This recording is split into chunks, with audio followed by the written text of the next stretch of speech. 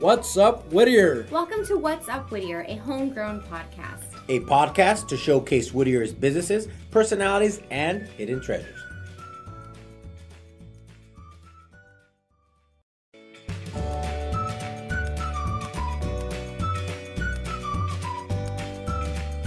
Hey neighbors, producer Christine here with this week's Community Corkboard announcements. Thank you so much for tuning in to What's Up Whittier. I'm going to go through the announcements. I kind of do this every week, but if you're new to the show, thank you so much for downloading. Thank you for subscribing. Thank you for pressing play. It really means a lot. If you heard about What's Up Whittier from me, producer Christine, being at City Council, again, thank you so much for listening. I really appreciate it. And I just want to let you know that I'm concerned for the same reasons that you're concerned, for the same reasons we're all concerned. We don't like seeing people living on Greenbelt, right? We don't like seeing people living at Parnell Park. So, we went ahead for What's Up Whittier and we interviewed different organizations. So you can actually listen to a couple of our podcast episodes. You can listen to episode 77 called Come Visit Us with Irene Muro and TK Monzon. Both are from Whittier First Day, which is our local homeless shelter. And you can also listen to episode 79, Supporting Other Women, with Liz Apodaca and Mary Venegas, who are from Seroptimus International of Whittier, and how they help the local efforts with women in preventative efforts in homelessness. You can listen to episode 80, Never My Plan, with Carol Reza and Anna Romero. Carol is the founder of Bridge of Faith and also is the owner of Upscale Collectibles. Upscale Collectibles is the fundraising arm for Bridge of Faith, which is a wonderful nonprofit that also helps young women, that are at risk, or, it helps young women empower themselves to get themselves into a better situation and, also offers stability. So it's a great episode. Let me see, what other ones do we have here? You can listen to episode 90, A Place to Call Home, with Constanza Pachon, who is from the Whole Child, and you can learn about what they're doing, in order to aid children and their families deal with mental health and all these other issues. And, there's this episode. We have another cool episode coming up, so please tune in, listen, and make sure that you spread the word about What's Up Whittier. Thank you so much for tuning in. Now onto our regularly assigned schedule with the Community Corkboard announcements. Every Friday from 8 a.m. to 1 p.m., visit the Uptown Whittier Farmers Market located on the corner of Philadelphia and Bright. This is put on by the Whittier Uptown Association, again every Friday from 8 a.m. to 1 p.m. If you have an interest in becoming a vendor, email farmersmarket@whittieruptown.org. On Saturday, April 13th, join the City of Whittier and your community for the 2019 Whittier Eggstravaganza Egg Hunt. This is going to take place from 11 a.m. to 2 p.m. at Parnell Park, 15390 Lambert Road. It is $5 per wristband, so if you buy 4 or more wristbands, you get 1 for free. It will start at 11 o'clock. The first egg hunt is at 11:30, and that's for little babies that are 2 and under. At 12 o'clock, we have 3 and 4-year-olds who can go on the hunt. At 12:30, 5 and 6-year-olds, 1 o'clock, 7 and 8-year-olds, and at 1:30, 9 and 10-year-olds. Again, for more information, we're going to put the Facebook link below. Just show up to Parnell Park on Saturday, April 13th, maybe a little bit before 11 o'clock so we can get started and have fun with these Easter egg hunts. On Saturday, April 27th, from 10 a.m. to 2 p.m., join the United Nations Association of Whittier for Whittier Earth Day celebration, a free event appreciating Mother Earth. So again, it's going to be taking place from 10 a.m. to 2 p.m. on April 27th at the Grassy area lot, 6718 Greenleaf Avenue. This is a free community event featuring speakers, yoga, kids crafts, and more. And after you do that event, head on over to the Whittier Historical Society and Museum for their annual Fashion to a Tea fundraiser, Runway of Curiosity. Again, this is their annual fashion show fundraiser. This year's theme is Alice in Wonderland. and we will start promptly at 11:30, so don't be late. 11:15, I would suggest getting there 11:15. 11:30 will be a really nice etiquette class. So again, this is at the Whittier Museum, 6755 Newland Avenue, which is on the corner of Philadelphia and Newland. For more information and to reserve your tickets today, make sure you give Nick a call at the museum, 562-945-3871. So the office hours, the museum's open every single day. Even if you want to go on a tour, go on a self-guided tour. It's always fun. I always learn something new when I go on a self-guided tour because I think I just give myself more time and, the house area, or maybe it's reading about Harriet Beecher Strong. Do you guys know who that is? She's like this woman who made a patent, an irrigation patent, so she can water all of her walnut trees. How cool is that? Well, yeah, she's an independent woman. That's how Whittier started. I think that's really, really cool. And I learned that at the museum. So you can go do that. And if you need a docent, someone to guide you, they're open Fridays and Saturdays from 1 to 4. Again, the museum is totally free. Admission is totally free. But if you want to go to this Fashion to a T fundraiser, it's $40 for members of the Historical Society and $45 if you are not a member of the Historical Society. So I'm sure Nick will be waiting for your call, and get on that. Sunday, April 28th, join the Whittier Uptown Association for their Taps and Tapas event. This year, they will feature over 35 brewery and restaurant tastings. The Whittier Uptown Association presents Taps and Tapas, the ultimate day of craft beer and food tasting that will feature several craft breweries while showcasing Uptown's growing and vibrant restaurant scene.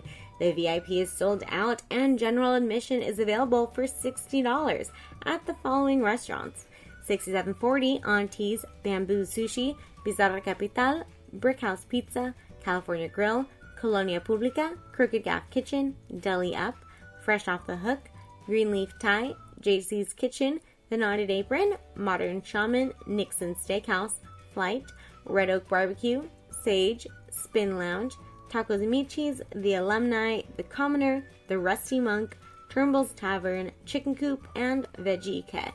What a mouthful. I'm so happy there's so many great restaurants here in Uptown Whittier. Here's some of the breweries that are going to be participating as well. We have Santa Monica Brew Works, Lagunitas Brewing, Angry Horse Brewing, Deschutes Brewery, Three Weavers, Slow Brewery, Chihuahua Cerveza, Pacific Plate Brewing, Brujeria Company, Unibrow, Bootlegger Strand, Ballast Point, Track 7 Brewing, Anderson Valley Brewing, and North Coast Brewing Co. There's going to be a lot of fun, so make sure you visit any of those restaurants and buy your tickets today. So this shout out goes to Captain Aviv Bar, who posted in the Nextdoor app. Join the Whittier Police Department for their annual open house. This is going to be a health fair and a Kitty K fun run co-sponsored by the City of Whittier Police Department and PIH Health. On Saturday, May 18th, from 9 a.m. to 12 noon, the Kitty K begins at 10 a.m. and it's free for the community.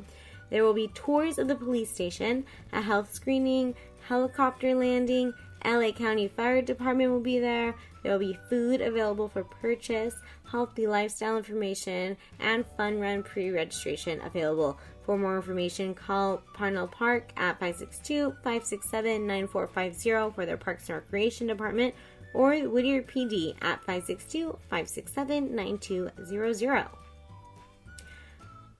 Alright guys, thank you so much for tuning in this week, and I hope you subscribe, and thank you for downloading. Thank you for hitting the subscribe button and pressing play.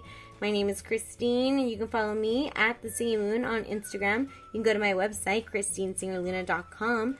Lucky for you, I am a certified California public notary, so you can go to my website and look up more information there on how to contact me.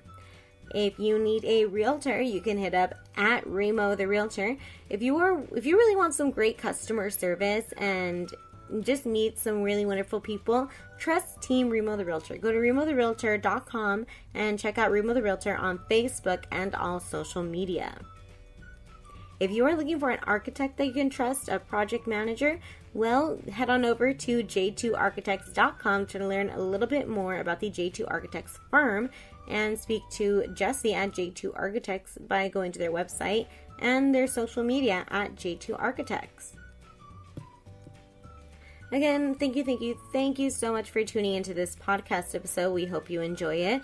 If you know people from Whittier, maybe people who have heard about Whittier, let them know about the podcast. It's something really cool that we have to offer, and I think that it gives people a great insight into our community and how much we all kind of care for each other. This is youth-friendly town, and I think it shows when we all come together for a great cause. This is a really great episode. Like I said, I hope you enjoy this series that we have going on in regards to the homelessness in our community. Take it away, Jessie and Remo.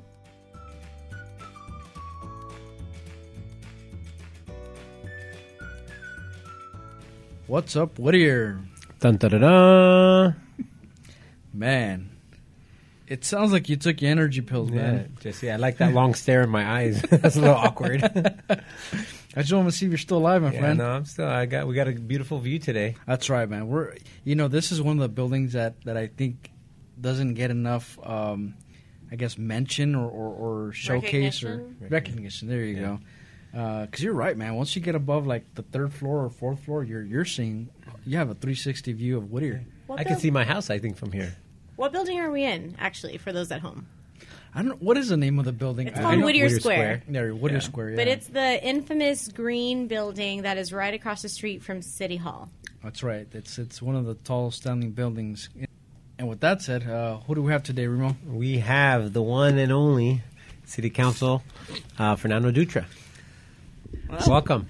Thank you very much. It's an absolute pleasure to be here, and and it's a joy to see how far What's Up Whittier has come. I can remember when Christine, when you guys got this thing started, and I thought the name was really cool, right? It's a catchy name, and what's best about it is that you guys provide a service to our city that I know that the residents appreciate, and certainly as a council member and as a resident, I'm a resident, I really appreciate the service that you guys are providing, and it gets the information out. And what's cool about it is that my 20-year-old son thinks that I'm cool for being on a podcast. And so that's, one of the best parts is that I am, this is the first podcast I was ever on, and I can't tell you how much I appreciate being part of it. Just let them know that you're going on twice now, and we might You're make regular now. No, I was gonna say we want to make you a regular. Come in once a month or something. If you want to be a guest host, just let me know. There you go. Really, you have guest hosts? Yeah. Occasionally, here and then. Oh my gosh! Yeah, when Jesse's out of town, when Remo decides not to show up to work. What? He's a no-show sometimes. We're all busy. Just scheduling is Actually, we just voted to keep Remo on for the rest of the year. Yeah, it was Got tough. I missed 2 sessions, or like 5. I had stuff come up. Who's keeping track? Yeah. This day, that day.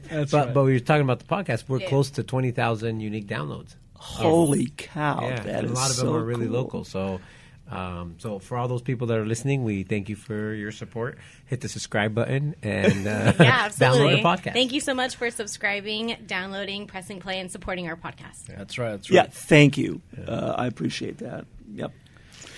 So for this episode, obviously, this is a very unique episode. Obviously, we reached out trying to talk on a specific topic.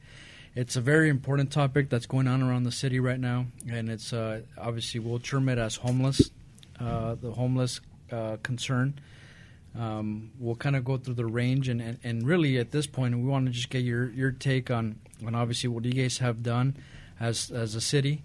And then any future plans that you guys might have, the kind of workings behind the scenes, and just kind of get an update of where we're at, and then what is it that the community could do or expect or somehow chime in to be able to help with this, like we all keep saying, a concern, right, in a very big situation.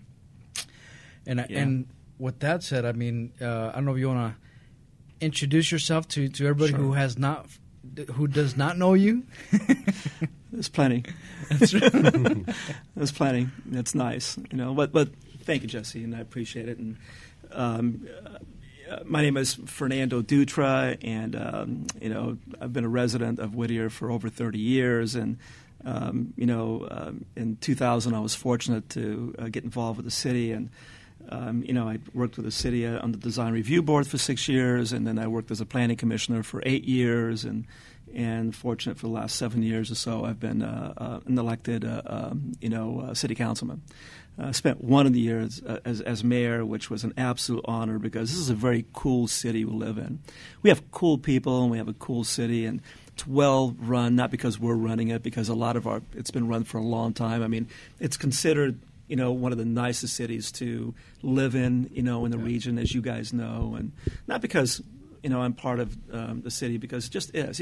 Before I got here, it was nice, and it's still nice, and we're going to keep it that way, despite the fact that we have an issue, with homelessness, and look, I'm a resident, and and if I don't do something well, my neighbors know to come over to my house and talk to me in my garage about it. And I jog by your house almost every day, Fernando. I'm easy. I'm easy to get a hold of, and my neighbors, are my neighbor. By the way, on my street, people have keys to my house, and I have keys to their homes. That's why I stayed in that street for 30 years because, when we're gone, they can come over and watch my dog, and when they're gone, we go over and watch their dogs, and it's the kind of neighborhood that we live in. So, obviously, I'm a big supporter of this city because of the community that we have. Nice. And it takes every single one of us to create the community. But here we are today, homelessness. And it's a sad, sad state that we're here today. It really is. And look, you got to remember, I'm just a simple carpenter, so I'm going to get right down to the facts. And to me, it's about enforcement, it's about assisting, and it's about persisting, right? Those three things. I'm going to keep it really simple. Enforcement, to me, that is, we have certain laws that we need to be enforcing, and that we need to be fundamentally enforcing those laws and allowing our officers to enforce those laws. Let's take care of enforcement first. And then assisting those individuals that need help, that we identify that need help, and how we need to help them. And by the way, homelessness is different levels of homelessness. Correct. There's so many different levels of homelessness. There are those drug dealers out there that want to live on the streets and that want to do drugs, and they don't want the restrictions, if you will, of having to abide by laws of a house or of a facility that can give them help, right? And trust me, I know too much about that because I have family members of mine that I love that unfortunately have fallen into that hole, and that has impacted my family more than I want to talk about right now, but that's a different conversation. So having said that, it's important that we look at enforcement. If you don't belong there, you shouldn't be there. And if we offer you help and you want the help, we should give you a place to go and get the help. And then we need to be persistent about it as policymakers. Right? We need to not just dip our toes in it. We need to have a plan and follow the plan. Right? I mean, I'm a simple builder. For me, in my company, you manage to the budget, you manage to the schedule. So that's how I see it. We should do the same thing. We should enforce, assist, and persist. Stay in the game, right? Yeah. And that means have teams that follow up and follow through. And that's what we're doing in the city of Whittier. So as an example, let's take the two biggest problems, right? Parnell Park. Yeah. So we've met with the County Sheriff Department of Homelessness, the outreach team. Very cool team. Captain Jeff Diedrich has an incredible team of 12 guys that have been taught how to deal with homelessness. And so what they in essence do is they go into an area, they investigate first, right? They interview, find a homeless person. Let's find out why they're there. Yeah. So they have a very strategic manner of how to identify why that person is there. They interview them, they categorize what kind of help they need, and then they follow up and say, look, if you don't want help, and if you're not going to abide by laws that we all have to abide by, then we're going to have to escort you out, right? And they do that in a manner that is predictable, and I think that is justifiable, right? Yeah. After you've gone through all the steps, which we have to, as you guys know. And it's not fair that individuals should take up an entire area. For example, let's take Parnell Park. Great park. In 3 weeks, we're going to have Eggstravaganza. I don't know how many of you have ever attended. Right. And that's over 3,000 little kids. They go there, and they're picking up eggs. They got their hands in the sand. They have their hands in the grass. Yeah. Shouldn't those 3,000 families be offered an opportunity to attend Extravaganza like they've done for years? Is it fair that 20 or so individuals that refuse to leave after they've been given all of the options don't want to leave? I don't know that it's fair. And on a personal note, I can say that my niece has had birthday parties at Parnell Park for the last. She's going to be 6 years old in May, and then this is the first year that we're not having it there. But, and then that's something like a financial undertaking that my sister has to take on, right? Because she has to go somewhere else, not a public park. She has to rent a facility. So we can't even use our neighborhood facilities, which is kind of crazy. And so, Christine, that's a perfect example, right? So after we've done our job, after we've gone out and we've said, gosh, we really want to help you. Where can we guide you to? And they say, no, screw you. We're not going to. I don't want to leave. You can't make me leave. Is that fair for the rest of the residents? Yeah. To me, it's not. So that's enforcement. Yeah. Right? That's when enforcement comes in. Enforce, assist, and persist. I came up with those 3 words today at work. I was thinking, what's really simple for me? Enforcement to my head. Assisting is just as important as enforcement. And then you have to persist. It means you have to stay in the game and follow up and follow through, just like we all do with, everything else. So at Parnell Park, we've contacted the County Sheriff's Department of Homelessness, and they're in the middle of doing those interviews and working through that process. Our expectation is that in the next 2 or 3 weeks, maybe sooner, we'll have control back of Parnell Park. And most importantly, the individuals that are there that want help will have had help from us, right? Because remember, Whittier is a compassionate city, right? We're just wired that way. We're not wired to just kick people in the butt and kick them out. That's not who we are. So we're a compassionate city, but we need to follow the steps and do it right? So that's what we're doing there. Related to Whittier Boulevard, as you know, Whittier Boulevard is a Caltrans access. And so Caltrans access has some very specific rules, things you can do and can't do.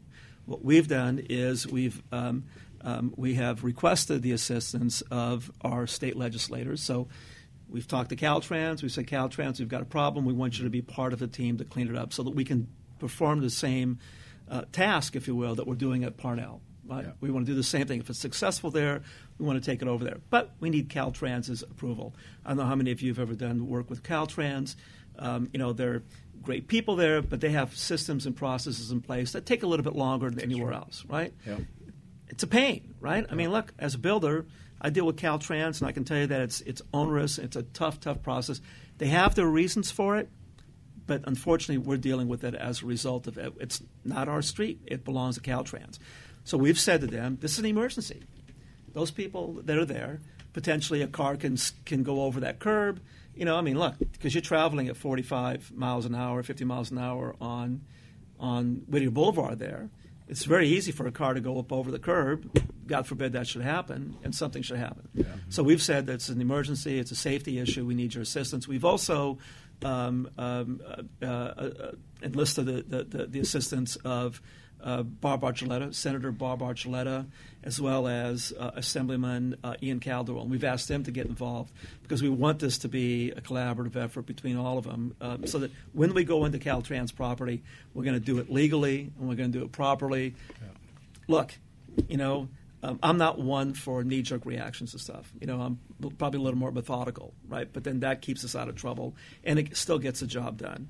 And so that's what we're doing on Whittier Boulevard. Is today, as a matter of fact, right across the street, they're meeting with Bob Archuleta, Senator Bob Archuleta, and Ian Calderon's representatives, as well as sheriffs, and we're coming up with a plan about how we're going to deal with that issue on Whittier Boulevard. Good. And then we're going to manage that plan. I would assume, once again, that it's going to look, hopefully, very much like the plan for Parnell. Nice. And that's what we're going to do there. And as you guys know, for the meeting on Tuesday night, which Christine is so dedicated. I look out into the audience. It's 11:30 at night, and there's Christine. Yeah, and then my phone dies and I go home. Just kidding. Is that what it takes? No. The game she's playing is no longer available, and so she's like, okay. No, thank you. Aren't you just Appreciate that. excited by everything that we say on Pins and Needles? I'm just kidding. No, really. Really, actually, it is exciting to me because people ask me, because of the podcast, people will be like, oh, do you know what's going on here? What's going on there? And that's kind of why I started going, because I didn't know what was going on with a certain issue. But, now I've become more involved in different clubs and groups. And so if there is not a city representative there, I kind of just pop in and I say, well, at city council, this was said, this was said, this was said. And then, then that's confirmed either through staff, at city or something like that. But it's about keeping, from my perspective, it's about keeping people informed when they ask. That's why I go. And this is a perfect medium for that to happen in, right? It's easy, it's simple, and it's effective, and it's real time. Yeah. Right? I mean, and so I know that there's no fake news coming out of What's Up Whittier. Yeah. There's Yeah, factual absolutely. news coming out of here. And so I No fake appreciate news. that. No fake news. It's all good news. And so for that, I support it. So what we did at the city council meeting is we established a homeless subcommittee. That's important because now instead of having 5 council members, going out in different directions, running around taking pictures next to tents and stuff like that. I mean, taking pictures, that's not productive work to me, right? Mm-hmm. I'm all about less talk and more work, right? Come up with a plan. Now we have a subcommittee. We're going to funnel our ideas. And by the way, that subcommittee has been tasked with the following. Resolving the homeless issue here to the best of our abilities, doing it legally, right, and listening to the residents. It's very, very important. And so the people on that we've appointed to that committee are Councilwoman Kathy Warner. Kathy has tremendous organizational skills, been part of this community for God knows how long. My God, she has 7 kids and 32 grandchildren. Do you think she knows about dealing with people, right? I wish we had one grandchild. I'm jealous. I'd take one, and then Councilman Henry Bouchot. And Henry is a real we're lucky to have Henry on the city council. He is a veteran, but above and beyond that, he's also a resident, and he cares about this city to the point where he's focused. He is laser focused on like Kathy, they're both laser focused on how we're going to do this. And now we're going to have a team that we can kind of funnel information to, right? You guys all know out there that we have a subcommittee. We have a city council homeless subcommittee in the city of Whittier. I implore you to please get involved, but sending them information. Let's be productive, right? If you have ideas, if you know something's taking place in Seattle or across the nation, that somebody comes up with a great idea, give it to us because we all get there together, right? And these are 2 people that listen, right? They listen to the residents and they want the residents to be part of the solution. So please, get involved with that, and you can contact Christine at What's Up Whittier to see how you can get involved with a subcommittee. Okay? Yeah. There you so go. Once again, Hey, yeah, that's there right. are 88,000 residents in the city of Whittier. Imagine if we could pull all of that brain power together to resolve the issue.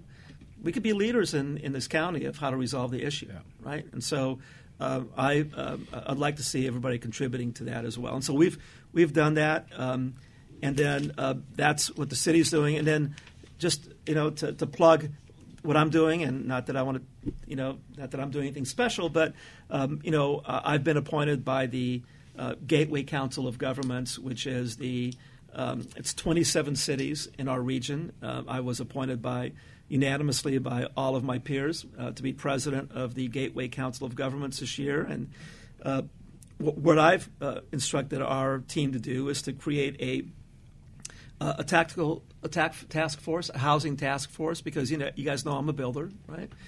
And remember what I said. It's not just about building. It's also about mental health issues, and it's about all of these things. But as it relates to housing, this is what I do for a living. And by the way, I've never built a project in the city of Whittier, nor will I ever, because I don't believe in doing anything in the city in which I'm a representative of. That's just me. I never want to have to recuse myself on that issue. I'm just here to do my job. And so, as president of the Gateway Cities Council of Governments, what we're doing is we're looking for regional ways of fixing the issue. I think regionally we can be much more effective because we can pool all of our resources to locate locations for either extra beds, right, or buildings that can be purchased, that can be converted to beds. Like, for example, the City of Bell. By the way, on Friday, I had a tour that I created for cities, and we had cities from all over Southern California come out, and we went and looked at the City of Bell's homeless shelter program that they have, which they've done an incredible job with, by the way. And we also went to the City of Long Beach's project called Long Beach and 21st, and that is a supportive housing project. I believe it's over 50 units. What they do is they take homeless people that want help, they bring them in, they show them how to be housed, they show them how to pay the rent, they show them how to go out and find a job, right? These things that we hope all of our homeless are able to do, take care of themselves.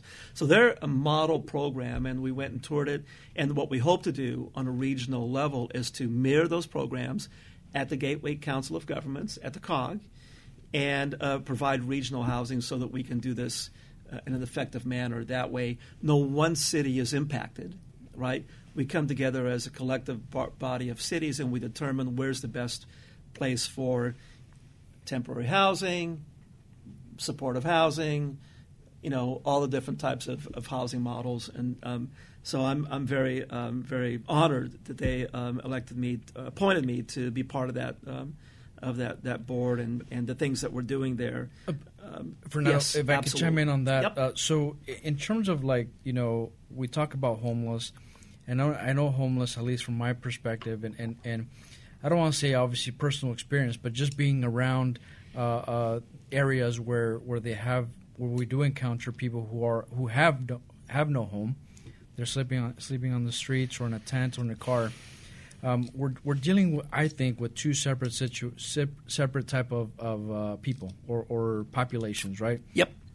You have the homeless who are families, mothers, kids, young adults, teenagers who really are in a tough situation. They either lost their job, recently lost their home, or just trying to avoid some bad situation they're in with their family, right? And so you get runaways. Those are the population that I think you guys have been doing as a city support for, which is the ones we don't see on the streets. It's the ones who are in these facilities that have, either a shelter or temporary housing or some kind of program, right? Then you got the other population, which is the ones we see more often, which is the ones that we don't like to see, right?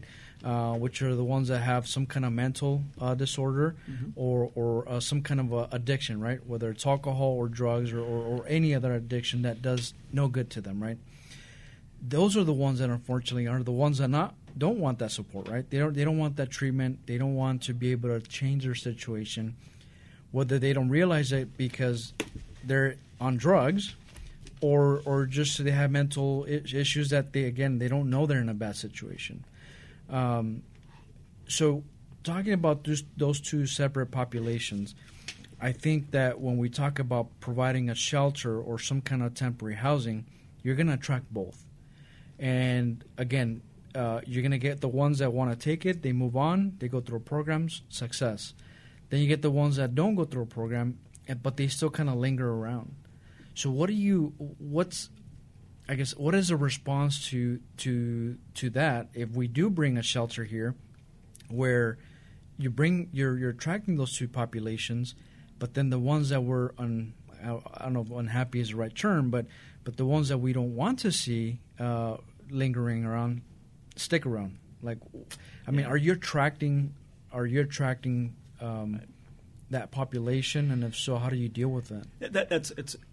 That's a great question, because it very well may be where we are right now. Yeah. It very well may be that those couple of hundred people or so that are roaming around homeless in our city are that group, right? So I'm going to answer your question. first of all, and I'm glad you brought that up, because in the city of Whittier we have two excellent, and you guys know, we have two excellent, we have several, I should say, several excellent nonprofit organizations that deal with homelessness and people in crisis, and but off the top of my head, immediately, the Whole Child, Costanza down on Colima, she deals with family homelessness, and they do an excellent job, and I think she services over 3,000 families, and Costanza's doing a great. And before that was Charlene was the director, and so we have the Whole Child that does that there, and then of course we have First Aid, right? Our model, homeless shelter agency, and Irene Murrell's there, and she's a longtime friend of mine, and her son and my son grew up together, and Irene's doing an incredible job. Of course, Ted Knoll, who just passed away, and we're going to his funeral, or his service, I should say, on Saturday here. Ted did an incredible job in establishing First Day. And First Day is, of course, for single, men and women that want assistance. And we have lots of friends of ours that have gone through there and have been successful. So we have those two, and I'm glad you brought that up. And, of course, to get to your question, those individuals that fall off of those two patterns are the ones that are very, very hard to deal with, and they make this even more complicated. They make it complicated because, they don't want to go anywhere. They don't want to do anything. They have the rights. They have certain rights to that we offer them as society, right? And so, what are we going to do about that? About that individual? Well, I think it comes back to persistence, because there isn't one single. I can't say to you, we're going to pick that person up and we're going to drop them off at Santa Fe Springs. That's not right, and we'd never do that. We wouldn't even consider that. So, short of physically picking somebody up, which we'll never, do unless there's the need to do so for their own safety or for the safety of someone else.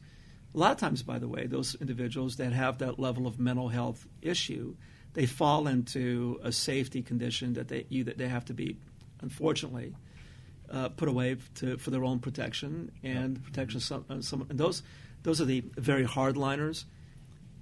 So that's the only thing that we can do, is if they become a safety problem to themselves or to someone else, then of course we have to incarcerate them. But that's the very last thing that you want to do. Other than that, there are no programs available, that I know of that for that individual that doesn't want to go, right? That says no. Yeah.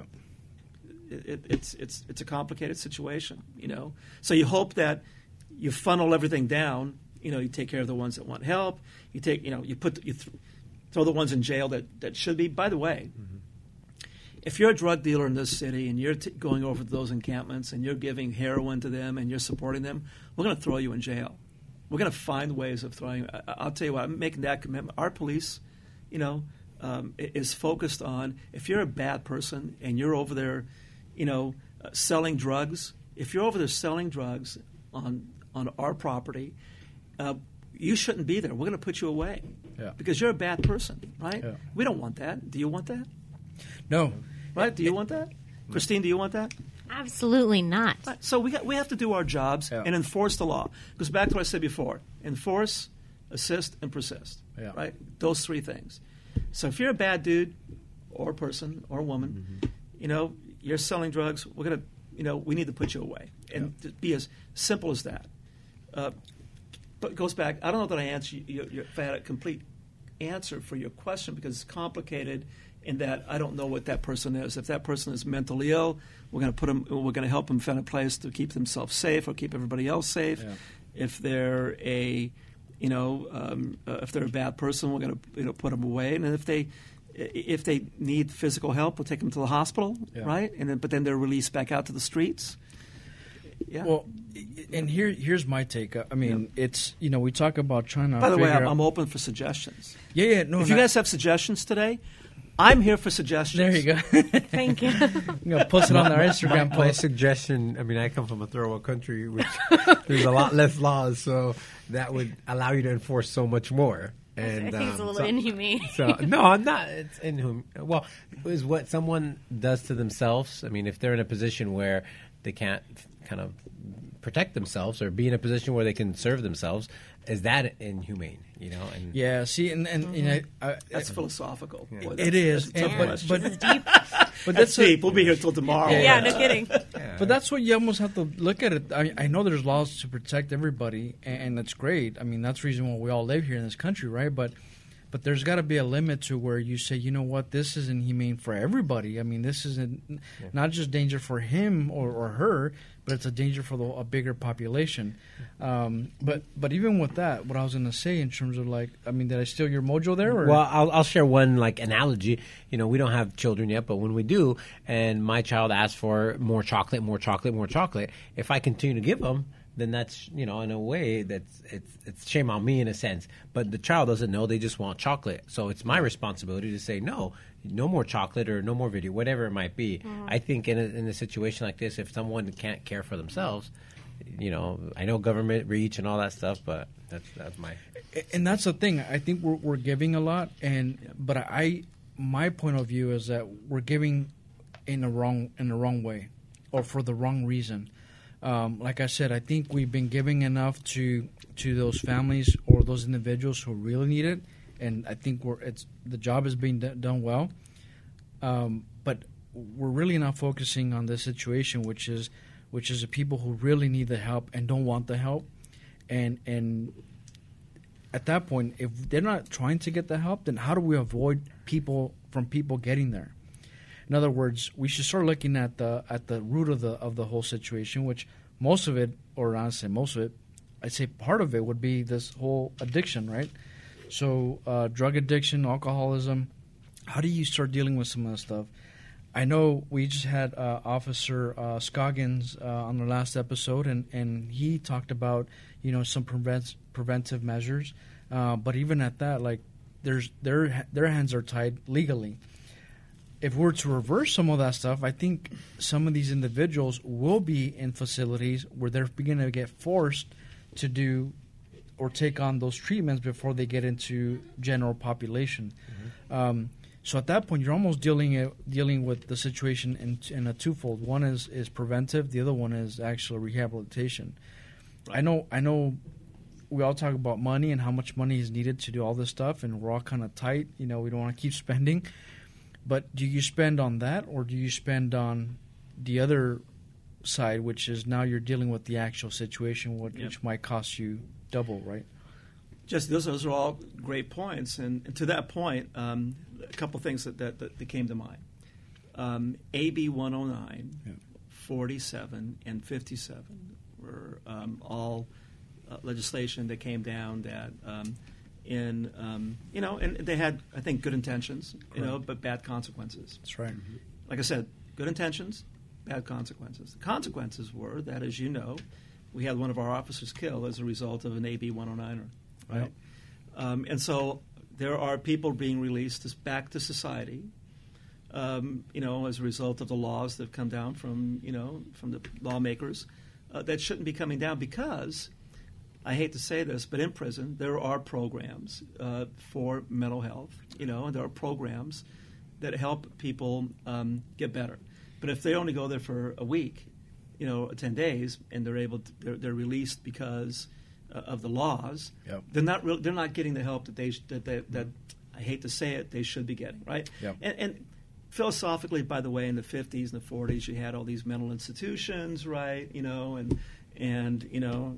In '80, you know, Ronald Reagan got rid of a lot of these mental institutions, and you know, I mean, I don't know that I'm smart enough to figure out whether or not we should have more of those institutions for people that should be somewhere where doctors take care of them. I don't know that I can answer that question, but you know, look, you know, in the 50s and the 40s, we probably didn't have a lot of these issues because people that needed help had a place to go get help, and it was consistent, predictable, and what have you. And I don't know what that answer is there, but to your point. Treating addiction, and I'll tell you, after spending some time with each one with whole child and the first day, one thing I've learned is when people have as an example, this isn't for everybody, when people have an opportunity to work, right, they have a focus, even if they have, you know, some mental health issues, right? Yep. If they can get mental health help and they have work. a place where they can go to every day, be responsible, and be, I mean, it's the old saying: if you have someone to love and something to do and someplace to go, it kind of makes your life pretty good, right? If you have all those three.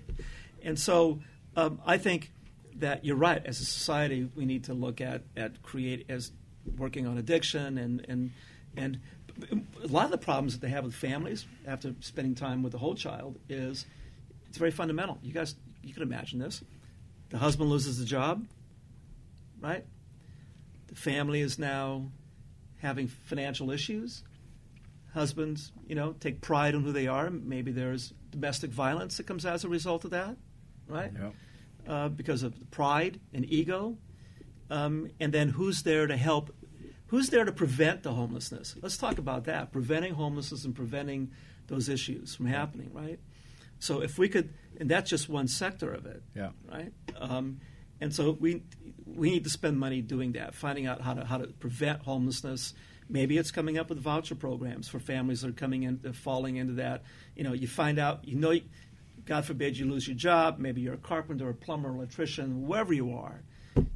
You can't make the rent. It's much better that you can go somewhere to get a voucher to help you get over the next 30 or 60 days, right? So that you don't. I got to tell you a quick story.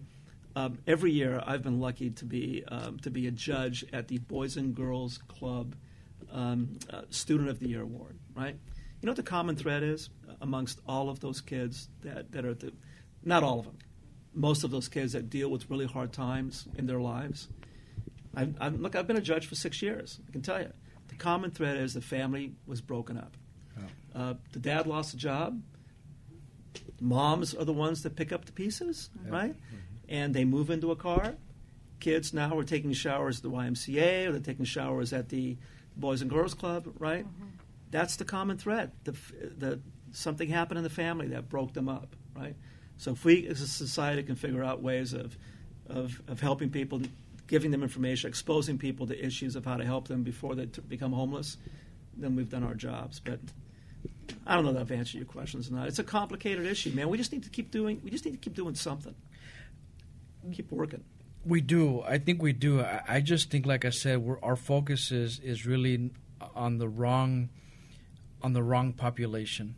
Like I said, I think with all the nonprofits we got going on here in Whittier, with all the community groups that we have in Whittier, obviously with the city coming in and helping out with some of those organizations, I think we're doing a good job dealing with that homelessness issue. I just don't think we have enough efforts towards that other population, which really needs a help, even though they don't want it, to be able to move on in a productive way. That one, I think, like you said, it's hard. I don't think we'll ever come up with a like 100% success rate. But I think if we could start with something, whether it's prevention or dealing with it at that moment, I think it's going to start with our laws. Yeah.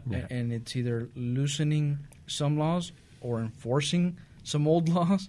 But really, it's just getting on it because it has to be the enforcement. I 100% agree with you. I think if I'm driving down Whittier Boulevard and I'm doing 60, I'm gonna and there's a cop there, they're gonna pull me over and they're gonna give me a citation, right? And next time I'm no longer gonna do that. So if I'm going 60 and the cop sees me and doesn't do anything, I'm gonna go 60 every time, and then it puts other people at risk because I'm maybe driving too fast. This is the same thing. If we can't enforce and get the people off the streets that like you said, the population of they're on the streets, don't want the help, and just want to have no rules in a sense, then if you can't enforce that, then it's just going to breed more of that because that will just keep growing and growing. So I think it definitely has to come from enforcement, and it's the laws that need to change.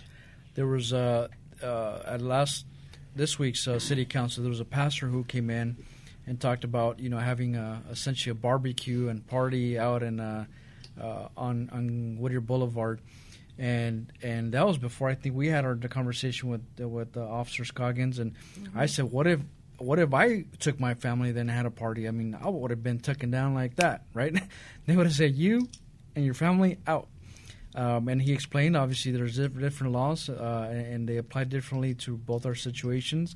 And that's one of those things where you kind of look back and say, well, how is it that I mean, I should be able to enjoy the area in a productive, positive way, yet there's somebody there who's not really doing anything great, but yet they're able to celebrate without having to have any repercussions.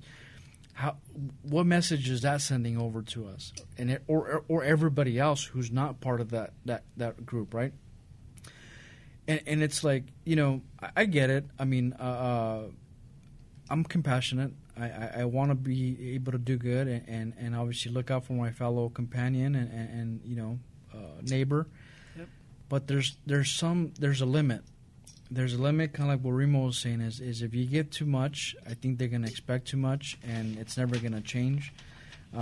Whereas you start setting rules, and I think that example that Remo gave about children, you almost have to put it that way, because if you don't set the rules or the standards and start enforcing that, then it's never going to get anywhere. I mean, I think we'll get in that vicious cycle of things moving in circles and not going anywhere.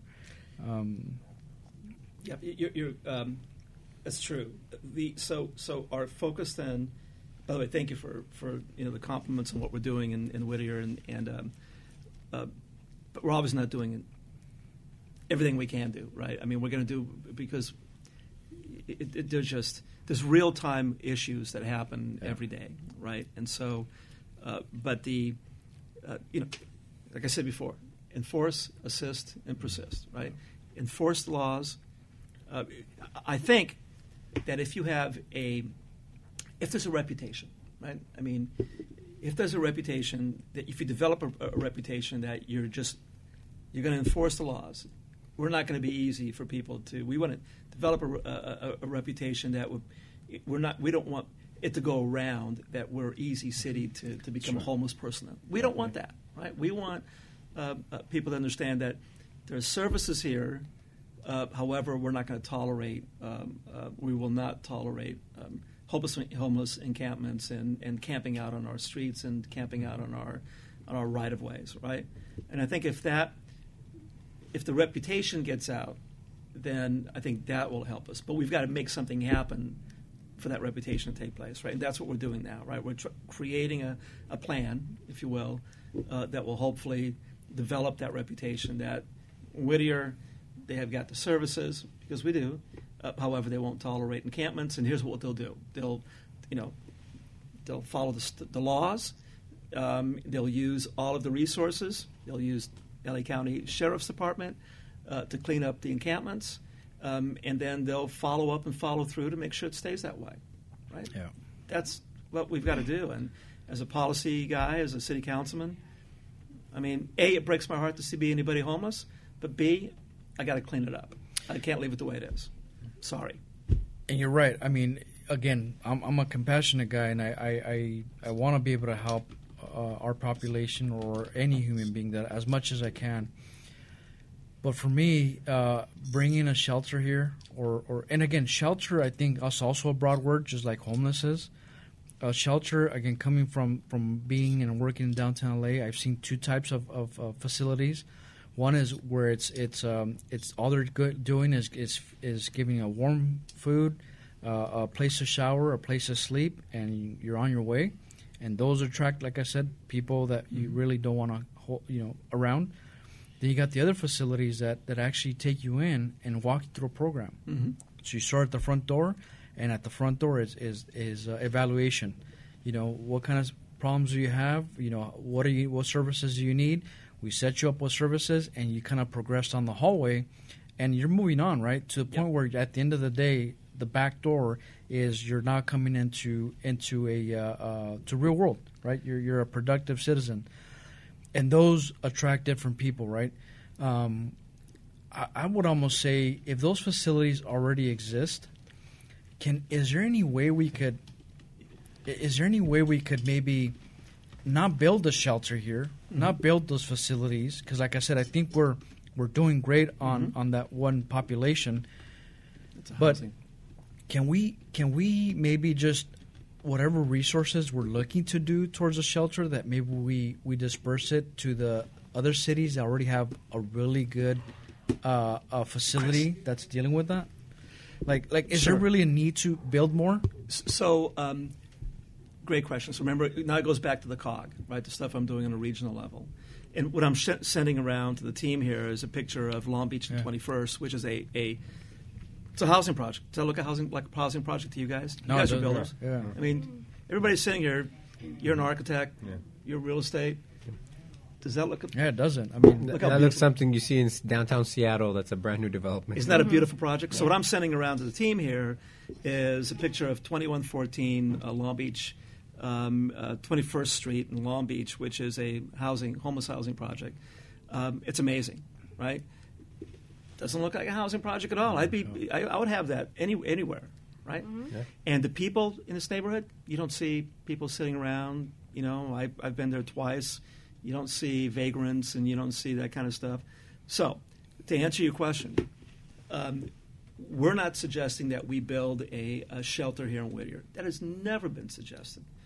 What we're suggesting is that we consider the best location from a regional aspect of where we need to add more shelters, right, and more housing for homeless. Now, should that be in Whittier? I just showed you a picture of a very cool project, right? This is an amazing project. It was a $21 million project, right? And it's absolutely beautiful. But once again, we haven't identified a site for housing, for homeless housing, and we haven't discussed it at the city council, a site. Your question is, can we take the money that we have in place? So we have different funding opportunities. We have CDBG funds, we have home funds, we have LIMA money, and we have some money left over from redevelopment agency that we were able to keep. Could we use that money to identify a site and distribute it, throughout the county and different locations? I think there's certain restrictions that we can't do that. They have to be used specifically within the city, and I honestly don't know if there are other funds, but I can tell you that Measure H, as you know, that we all voted for back in November, that's all going towards housing throughout LA County. And so I think we can use some of those funds that we can distribute to other areas if we decide to do that. And we can do it through the COG. I think the work that I'm doing now with the COG is that maybe we collect that money and we pull it all in together and we identify sites where we can create more beds for housing, for different types of housing, right? Mental health, single adults, and families throughout the region somewhere. And that's what I was going to say. I mean, as a suggestion is that we maybe don't look at building a shelter, I'm air quoting here, for homeless, or a facility that is for homeless or that kind of treatment. I think we use those allocations to support maybe another city, a neighboring city, or a city who's part of that COG, to maybe have them fund their own kind of facility. And maybe what we do as a city, we build affordable housing. That's kind of like the picture you showed, because at that point you'll be able to intake people who are now gone through the programs, have the help, and all they're looking for is an affordable place to live. Yeah, that I think, from my perspective, you're right. It's a beautiful project. It's money well invested, but it's now being put to use for people who are now productive to the city. Yeah, I would even debate you on that, saying that building more affordable housing is preventative, not even helping those who are in need that are currently on the street. I just think that the rhetoric needs to be changed from getting people out of our city to helping them become contributing members of society. The rhetoric needs to change. That's what I don't know if that's the goal of people, because all I hear is we need to house people. No, that's totally true. We totally need to house people. But what next? Then what? Jobs. Exactly. Jobs. Contribute to society. Jobs. That's what we need to do. No, absolutely. Jobs. I mean, you look at the population that we have. I mean, you're right. At 88,000. Yeah. I like to see what the percentage is that are actually, air quote, homeless, and homeless that are native here, that they originally started here in Whittier, and compare that to actually people who are from outside the city limits who have come here for that same reason that you just said, that they came to get those services, and because the services are good, they kind of stuck around, and now where do they go, right? And I think that where do they go after the fact is what I think. If we are going to look at building something, it should be that type of housing for those supportive kind of housing. Supportive housing, yeah. That put them in the neighbor's house Not or in my neighbor's. backyard. Yeah, not Yeah, in my not backyard. in my backyard. But my It's brother NIMBY. lives in Orange, and it was right next to where Santa Ana River? where the Santa Ana riverbed. And I tell you, there's been many times where we were hanging out on a Saturday, and he'll see, a couple characters on a bike looking like they're probably not up to anything. And then that happened. They went in there and kicked everyone out. And then all the other cities started saying, well, why are you sending them to us? And so I think if they're going to get the help and they don't want the help, if you enforce it, if someone is incarcerated and they're getting services there, that they're probably more likely to get better, at least in my opinion, when they have structure than when they don't and they're hanging out with everyone else. Yeah. And if they know Whittier is a place to be, because no one cares, right? In their eyes, no one's going to enforce anything. They're just going to tell their friends and everyone, and all of a sudden, that's how this community just gets more and more of that. So, By the way, just so you guys know, that whole issue in Santa Ana, it's died down because the news is, they stopped it. Yeah, it's not the shiny new news item in the thing, but that hasn't resolved itself. There's still issues there, and by the way, the voucher program. only a couple months, right? That was only a couple months, but I know a lot about what happened there, and I know that, unfortunately, and this is an interesting thing.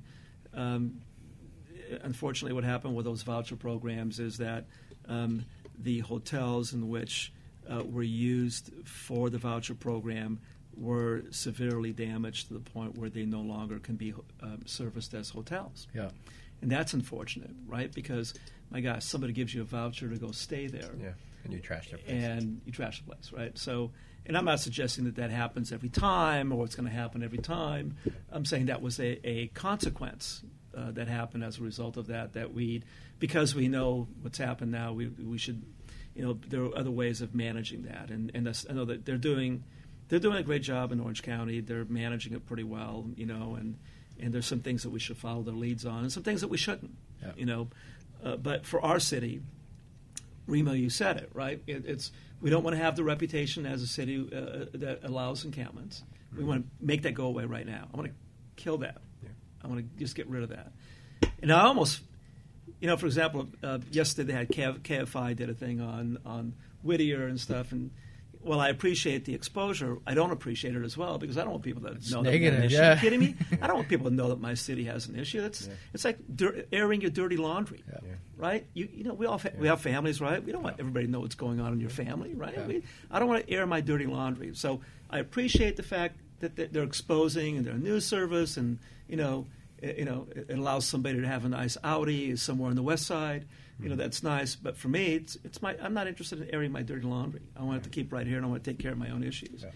Yeah. So let's enforce, assist, and then persist. Let's stay on top of it. That's what I want to do.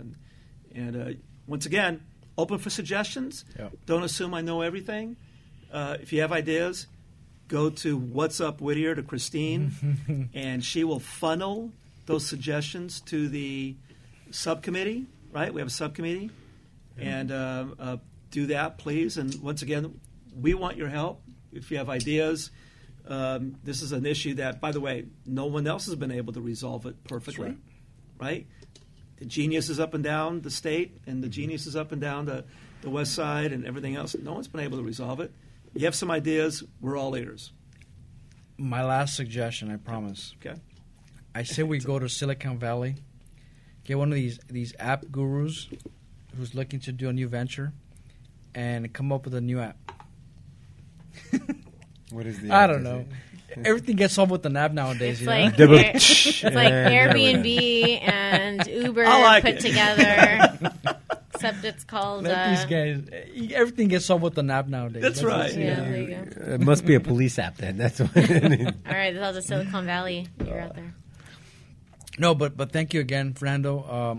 Again, thank you for giving out that obviously open-end invitation for people to kind of chime in, because I think you're right. There's only a few of you right? And once you bring all these solutions, and that's when you talk about solutions, not problems, because we all know what the problems are, right? But come up with solutions on being able to deal with some of this stuff. So with that said, I did have one question because we participate in the concerts in the park at Central Park, and so those are going to be coming up in a couple weeks, or maybe a month or two. They start in June. In June, yeah. So I know you mentioned that the hope is that within a month or so that what's happening in Parnell, I mean, if that stays the same, does the city move forward, and does concerts in the park? Or Well, look, Remo, most of you know that I go to, I'm a big fan of hot dogs and pizza, and concerts at the park have lots of pizza, lots of hot dogs, both, and so, and being around people and music, so I love concerts in the park, and hopefully we don't get there. But I can tell you there's no way in heck that I would support opening up any park if there's going to be needles around, and for the safety of both parties, right? For the safety of residents who pay their taxes, that want to use the park and love concerts in the park, and for the safety of those individuals that are in those tents, right? I mean, because those people clash, then nothing good's going to happen. Yeah, there's a lot of harassment too. There's a lot of harassment on both sides. Yeah, absolutely, right? absolutely. And so I would say, for safety purposes, there's no way in heck I would say, let's go ahead and just open it up and see what happens. No. So that's why we've got to do our job, and fix the issues, clean them up, resolve it, and get our city back in place. And you've got my commitment that I'm going to do everything I can to make that happen. Yeah. Thank you, Fernando, for coming on. I know it's a lot of information, a little bit of time, so we'll need to stay up to date with it. For those of you that are listening, if you guys want to attend city council meetings, you can watch them on Channel 3. Keep up to date there. Or What's Up Whittier? Christine's always there broadcasting live on Instagram. Follow Christine on her Instagram, and she'll keep you updated. At the Singing Moon, that's right. Shameless plug right there. Hey, why not? Hey, man, marketing 24/7. That's who I am. It's all about sales, man. It's all about sales. Okay, but thank you. Based on our last two questions that we always end our kind of podcast with, maybe has your answers changed? I mean, do you have a favorite go-to now, or new restaurant? Different. You guys. By the way, we interviewed your wife a couple sessions ago, and no, we unfortunately told her that where your favorite spot is, and she just said, "Now I know where he goes on midnight." Look, I'm going to stay with my, for my favorite hamburger, I got to say, is definitely. It's Norm's on the corner of Whittier and Ocean Boulevard. Yeah, and, best French fries. The number one, which is actually number two, is the cheeseburger. I get the cheeseburger, not the cheeseburger combo. Mm-hmm. And Norm's that's my go-to place. Plus, they have a really cool weather, thermometer out there. And so I always know they get the thermometer. And then my favorite Mexican place, and I'll tell you, I love Veracruz. Right, so Veracruz is on the corner of Mills and Whittier Boulevard, and that family is an incredible. They're a Whittier family. They live right here in Whittier, and the Veracruz family. They have great. But we have some great places in Uptown, of course. Yeah. And my friends in Uptown, Steve's Barbecue is one of my favorite. Barbecue places to hang out. I love the music there, and they have cold beer, and of course, the bottle room has cold beer as well. And so, look, favorite Mexicans, Veracruz. Favorite hamburger places, Norm's, but most of the restaurants know that I'm all over the place up here. I'm at Fly, I'm at all the places, and I don't discriminate against. As long as they got cold beer, right? If they have cold beer and they're the favorite.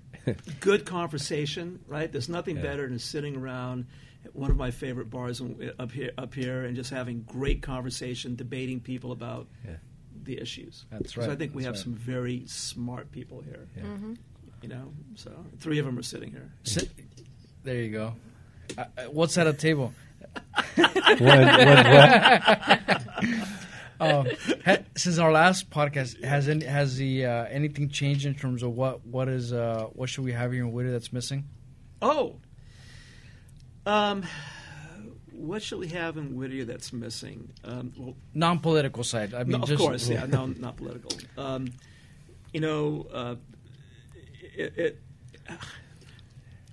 I wish we had better sports facilities. Okay, I look. My kids are all grown now, but man, when they were growing up, I got tired of driving to Brea and driving all over the place. Of course, they were playing travel stuff. You got to travel there, but look, we have great. York Field is amazing, right? I mean, we have the Pony Baseball World Series at York Field, and so the kids. By the way, Ryan, who managed York Field baseball for us, is now the L.A. Dodgers field guy. Yeah, I met him at Spin Lounge. You met Ryan we all at Spin toasted to Lounge? him, yeah. Wait a minute. Well, I know. They go on Tuesdays. I met the Parks and Rec department there. It was kind of cool. Nice. So, and we have, the facilities that we do have, we do a great job of managing it. It would be cool for me to have a really cool sports facility that we can say, every time I drive down La Mirada Boulevard and I see that soccer field over at Biola, right, where you've got the structure on the bottom for parking, then you've got the soccer field on top. That's really cool. So hopefully, I'm lucky enough to be part of a city council that identifies a site for a really cool soccer field that we can use, and for baseball as well, and for football, because you can do both, right? You can have a soccer field that you can use for football, and you can use, and then for softball and baseball, we have some amazing, girls softball teams in this town, and my friend John Hernandez is out there. He manages, some great teams, and so my answer is very simply a well-positioned, well-thought-out sports facility park that we can say that's our sports park, and and be really proud of. That's what we should. That's what I wish we had. That's it. Well, all right. Again, thank you for coming on, and again, we'll have to set this up again. Maybe I don't know, like a quarterly update. When Remo decides not update. When Remo decides not to show up, we'll give you a ring. Yeah. Oh, Hey, look, man, I'm easy. Just call me up, and I'll do last minute stuff. I'll be here, man. Perfect. I'll forward you our schedule. Just clear it just in case. Done. Okay. All right, Fernando. thank you. Thanks a lot. Right on. Thanks a lot, guys. See you Great later, job. Whittier. See you later, Whittier. What's up? Whittier. Oh my God.